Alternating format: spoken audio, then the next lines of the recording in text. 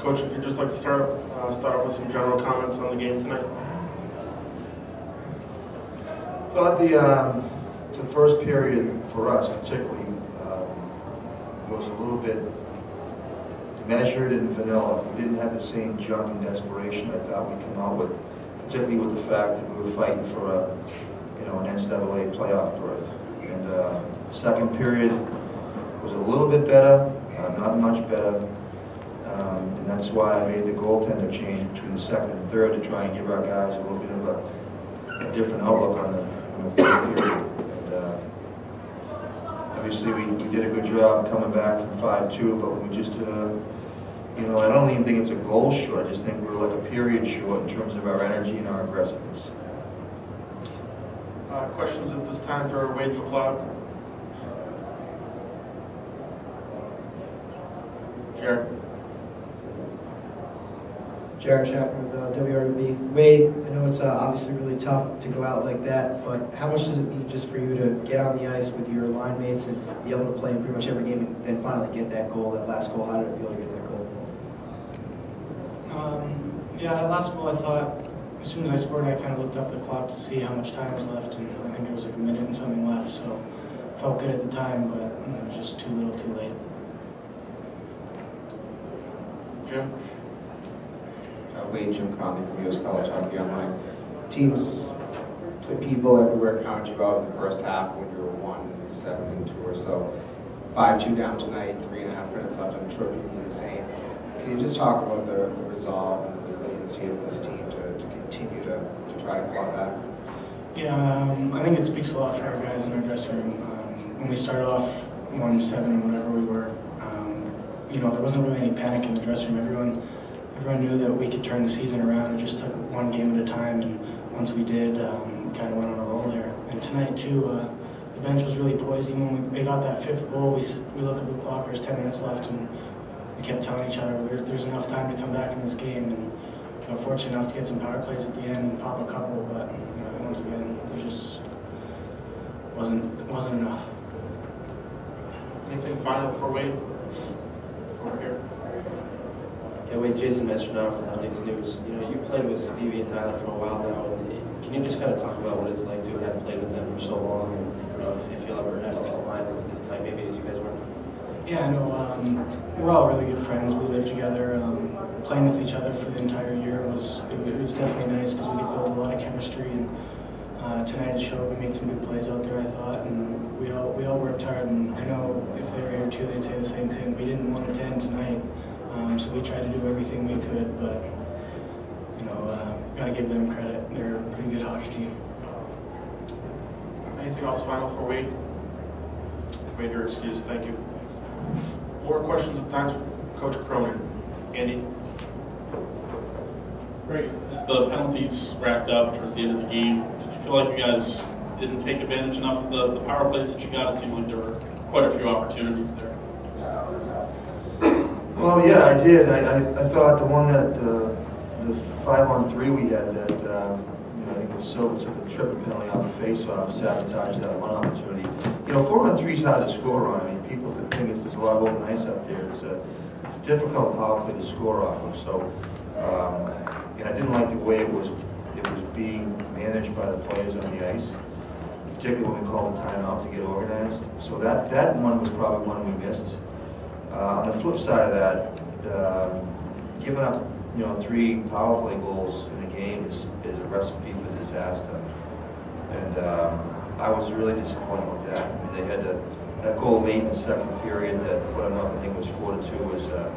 Was just a bad overall play of execution and just penalty killing. And then they won the one they got late of that penalty in the third period again with something like 12 seconds to go. There's another kill and go up 5-2. So if we had done our job killing penalties, the 2 power play goals we got would have been enough.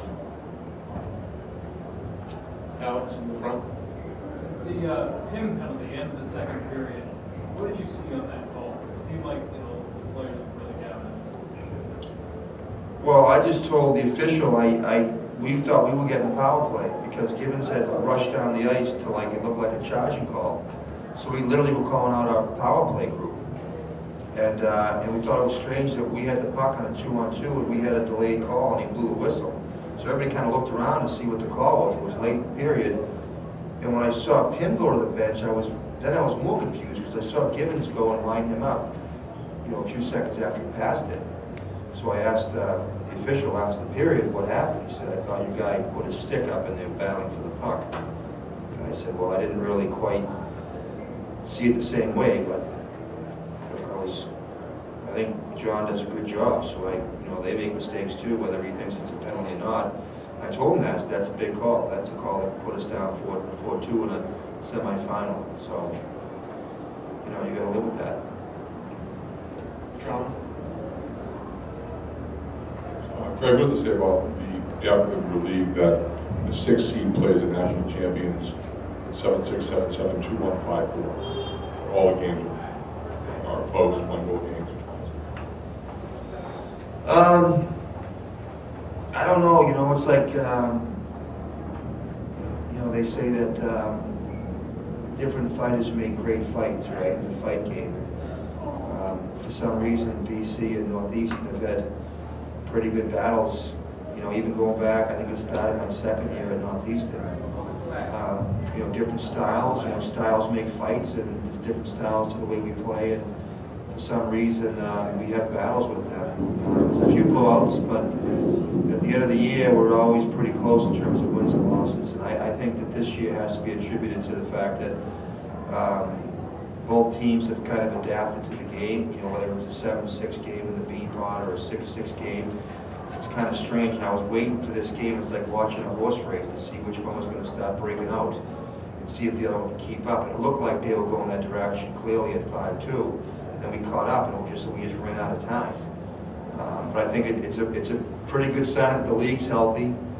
I really was hoping we'd get to the tournament. I really was. I thought that if we got to the NCAA tournament, as the playoff championship here, we could have. And it's really easy to say that here at the outside of the tournament, looking in. But I think we could have done some damage in the tournament because our team had been through so much adversity. That VU series, Ed, you were there, it took some steam out of us. That was a battle, 5 games in 10 days.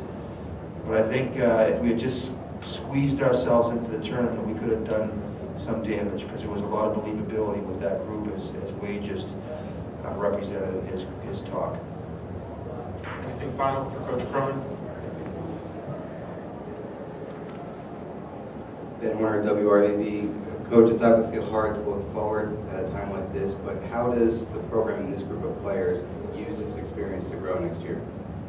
Well, I think, like I told him after the game, 2 years ago we lost to Lowell in a real heartbreaker. We lost in overtime after too many men in the ice penalty.